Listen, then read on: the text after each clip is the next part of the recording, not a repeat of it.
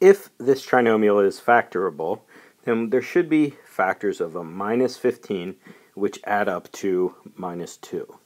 Now, to kind of explore those, what I like to do is draw out the factors, not necessarily worrying about their sign for the moment. Just look at 15, that could be 1 times 15 or 3 times 5. Now, I want a negative 2, and of course, if this is negative 15, one of these has to be negative. To make the 2 negative, that would mean that the bigger number, or in this case the 5, would have to be negative.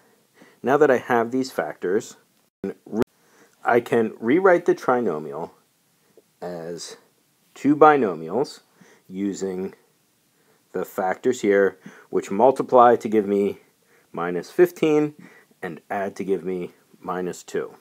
So this is going to be x plus 3 times x minus 5. Remember, it does not matter which order I put these. I could put x minus 5, then x plus 3. Because the commutative property of multiplication, it doesn't matter the order in this case. But this product of binomials is algebraically equivalent to this trinomial above. We factored it. Now let's just do a quick check to see that when I FOIL, I get back to the original. If I do x plus 3 times x minus 5, x times x gives me x squared. And then if I multiply x by minus 5, that's minus 5x. The 3 times x gives me a plus 3x.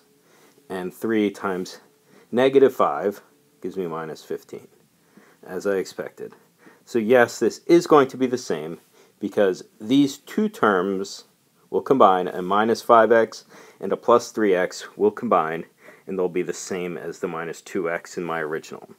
So yes, I did get it right. This product of binomials is the factored form of the trinomial that I started with. Thank you.